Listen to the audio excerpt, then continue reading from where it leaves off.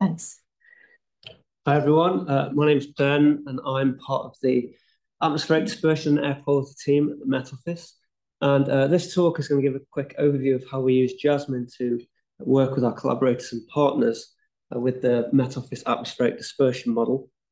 This talk has been put together with my colleagues Flora Malaval and Andrew Jones, but there's work from lots of other people represented in here as well. So before I go any further, a quick introduction to what the Met Office Atmospheric Dispersion Model is. It's called NAME, which is an acronym for Numerical Atmospheric Dispersion Modeling Environment. It misses the D, which is kind of the most important word in there, I think.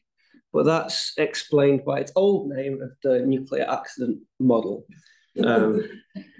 NAME was originally developed in the 80s in response to the Chernobyl incident, when there was suddenly a big need to track the transport of stuff in the atmosphere. And so that's what NAME does. It's a Lagrangian particle dispersion model at its heart, but it also includes an Eulerian grid model for some applications. If we want to track the transport and dispersion of stuff in the atmosphere, we need to know something about the state of the atmosphere. We need to know what the weather's doing. So one of the key inputs is a set of 4D meteorological data. Because we're from the Met Office, we tend to use the Met Office model for that, though other numerical weather prediction models could be used in principle.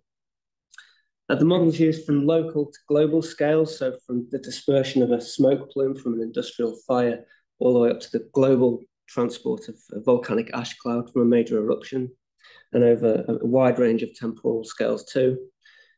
And ultimately, when we use NAME, we're usually wanting to find a prediction of air concentration of something, how much of something is deposited to the ground, back trajectories of air parcels, amongst other things. This is a little example of a NAME simulation. So sticking with the radiological theme, this is an example of dispersion of particles from Fukushima in 2011. And you can see the colored points are individual model particles. The color denotes the height of the particle in the atmosphere. When the animation starts again, you'll see the plume starts from the release time and particles are transported away. And the grayscale shows the amount of deposited cesium-137, which is an important aspect of this type of application. So since its original purpose of radiological modeling, NAME is now used to model a huge range of things, basically anything that's emitted into the atmosphere. So smoke from industrial fires or from forest fires, volcanic eruptions, so we can go as the ash and the gases, air quality applications, so from a wide range of sources like traffic and domestic combustion, even to the dispersion of insects and viruses which can spread animal diseases like blue tongue and foot and mouth disease. NAME is primarily developed at the Met Office, but we do have a wider network of developers and users of the model, and this slide shows some of those. It's a little bit out of date, but the point is there's quite a lot of them, and these range from students and academics at universities, other public bodies and government agencies in the UK and abroad, as well as other national meteorological centres. So we have quite a wide range of different users with different levels of technical skills and experience. Some of these will be actively developing the Fortran code and doing research with the model. Others will be running the model but kind of treating it as a black box, and others will just be taking data from the model or its downstream products. And just a quick note, not all of these collaborators and partners use JASMIN to run NAME, but certainly some of them do. And one of the challenges that we have is how our collaborators and partners can access the model and its input data. And that's partly because the code is stored in a private GitHub repository for various reasons, and also the input data required is quite large and not always readily accessible. And this is where JASMIN comes in for us. So NAME on JASMIN, that's what we call this project. imaginatively, brings everything together in one place for our external collaborating partners to use, to run NAME with everything they need. So starting off with the source code, so that people can actually modify the code if they want to implement a new scheme or parameterization and test it out. But there's also pre-compiled executables there, ready to be run on Lotus. We also provide an archive of input data, so most importantly, the meteorological data from the Met Office Unified Model. And that's an archive that goes back quite a number of years, so it can be used in historical case studies, but it's also updated daily, so current events can be looked at as well. We also maintain the required libraries that are required by NAME. We also include some example NAME input files so that somebody can take an existing volcanic ash type simulation, modify it to their specific needs, and go away and do their work. So with the input data, we clearly benefit from the storage capability that JASMIN gives us. So we have a NAME group workspace with, I think, about 100 terabytes on there. Much of that is taken up by actually the unified model data, and we're considering moving that to perhaps a CEDA archive instead to free up some of that space. And this is also where users will store their model outputs. There's also, of course, the compute cluster, and generally NAME jobs are submitted to Lotus. And as NAME is has such a varied range of applications, so too are the resource requirements for those NAME runs. So something very light could take a single thread in just a few minutes to something that requires all of the resources on a node for many hours. And we also maintain some supporting tools on there, so, which is mainly in the form of a Python code base called Adapt Python, and that's used to analyze and visualize the NAME output. Finally, there's a new-ish prototype, a web processing service, which presents the user with a web browser form. So it's just simply some drop-down boxes and free text boxes where they can simply set up a fairly simple NAME run and access the data that way. So this really eliminates any of the technical skills needed in the more usual way. And I'll talk more about that in a later slide. In terms of the access requirements, obviously a JASMIN account is required, but then access to the NAME user workspace is also required, and that's granted by the Met Office. And in order to get that, we do ask that the user has already an institutional NAME research license or is working towards getting one. And as long as there's no commercial aspect, then that's usually pretty straightforward.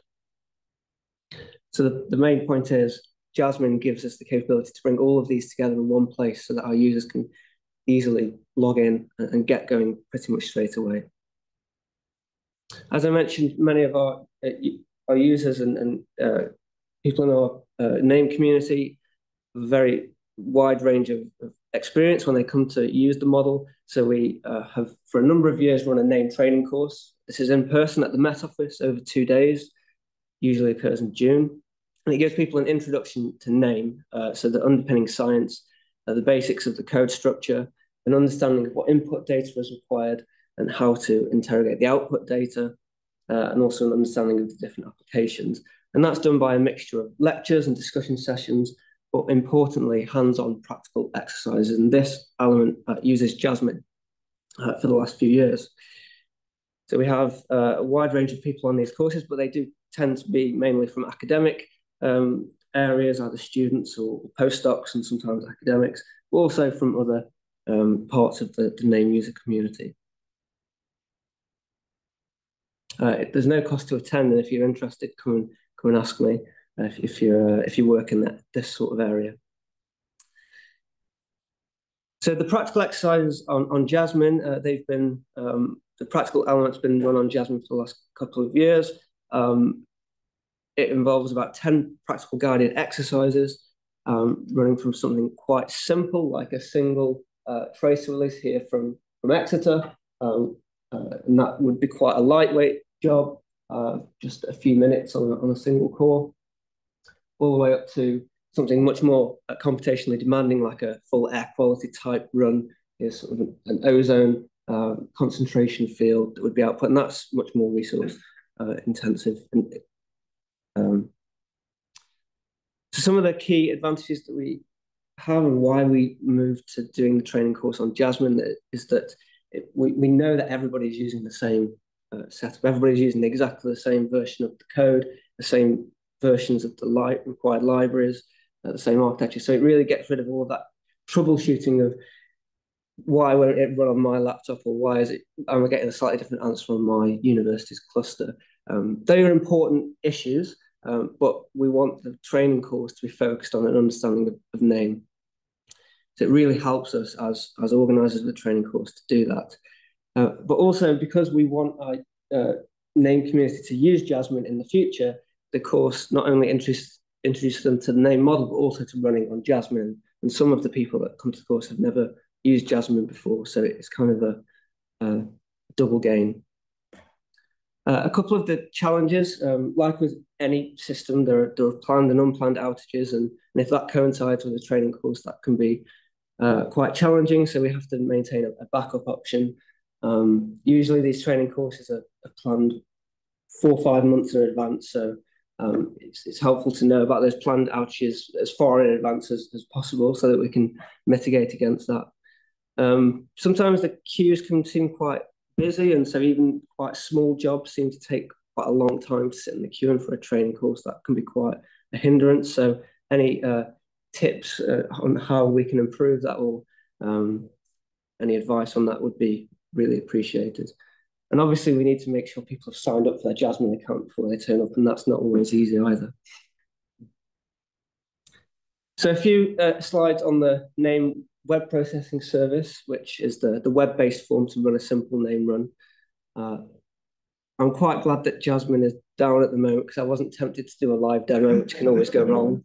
So instead, you've just got some screenshots, which luckily I did before it was taken down. So this is the home page, and you can see there's a list of 4 basic run types. I won't go into the details of what they are, but I'll go through a quick example of the top one, the name trajectory run. So if I click on that one, I'd see a page that looks something like this. There's 2 separate screenshots.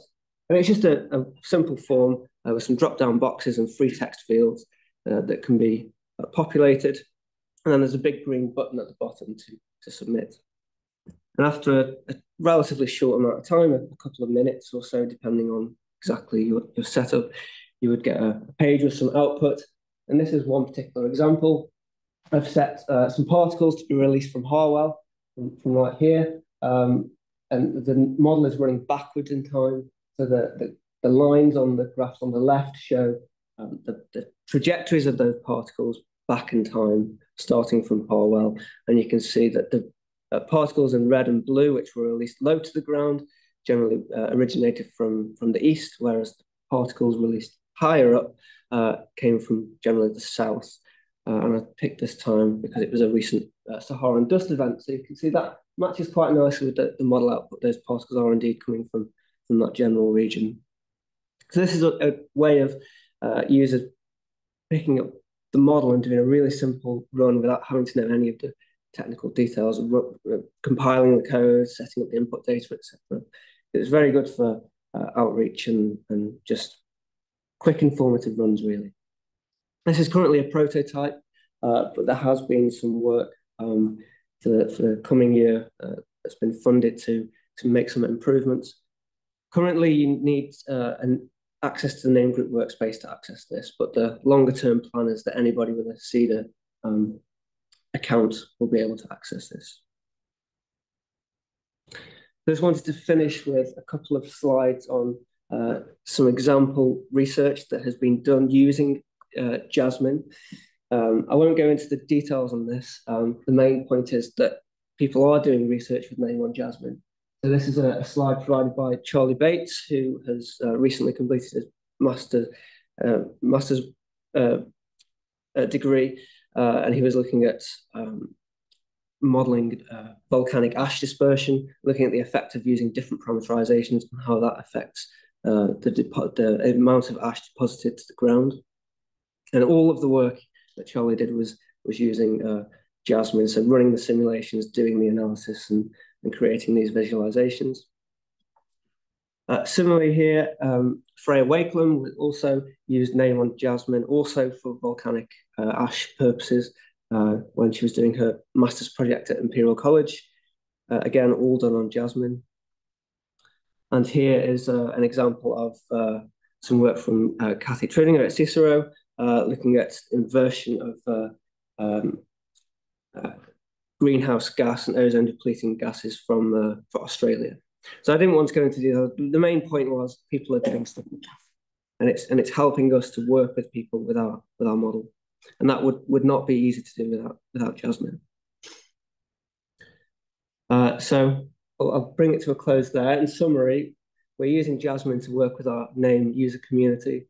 It brings together everything in one place, so the model, the input data, the supporting tools, together with the storage and the compute. We run our name training course using JASMIN, and the new name web processing service makes the model much more accessible. But thank you very much. Happy to take any questions.